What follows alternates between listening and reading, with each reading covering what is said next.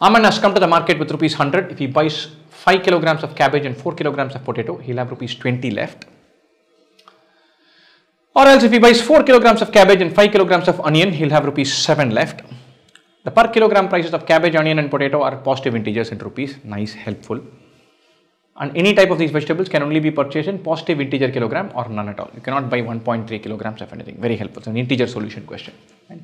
Aman decides to buy only onion in whatever maximum quantity possible with the money he has come to the market with. Nice. Let's do this. Let's frame the equations. 5C plus 4P equal to 80. 5C plus 4P is equal to 80. Right? Second one, 4C plus 5O. 4C plus 5O onion. I'm writing it like this, otherwise you'll get confused with O. Is 93. When C is an integer, P is an integer, all of that. Good, fine, lovely. And now the first equation is very interesting for me because 80 happens to be a multiple of 5 and 4. Super fun to think. Why?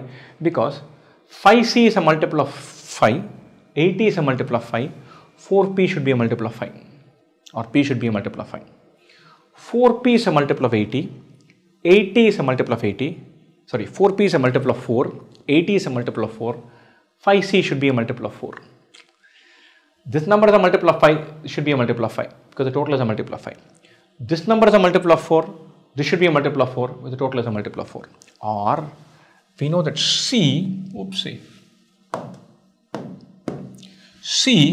is cabbage is multiple of 4, number of potatoes is a multiple of 5.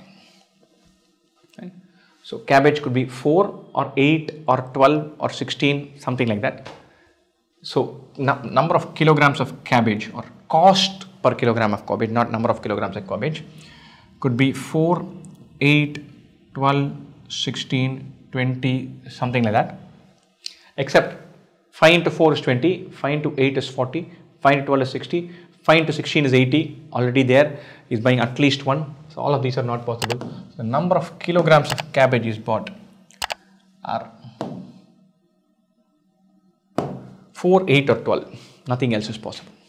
And so 5 times C could be 20, 40 or 60 being spent on this.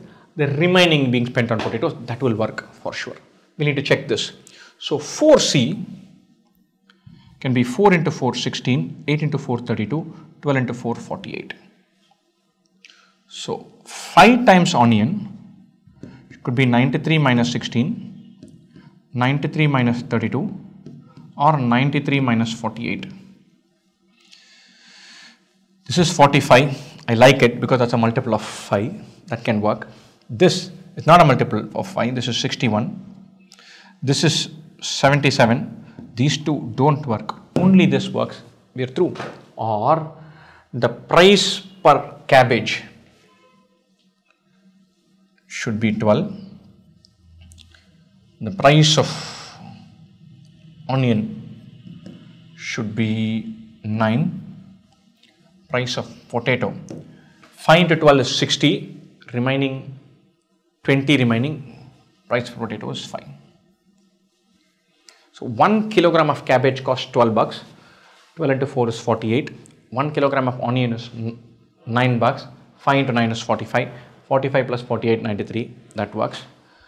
5 into 12, 60, 1 kilogram of potato costs 5, 4 into 5, 20, 60 plus 20, 80. This is not just a solution, this is the solution, only one thing works. Nice.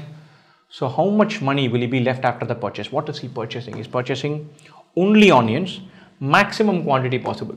Price of onion is 9, maximum he can buy is 11 kilograms, 99 bucks he'll spend, 1 rupee he'll be left with. That's the answer. Beautiful question because you have to solve for what are the possibilities. Both of these should be satisfied, only one set of positive integer values work and then we are through.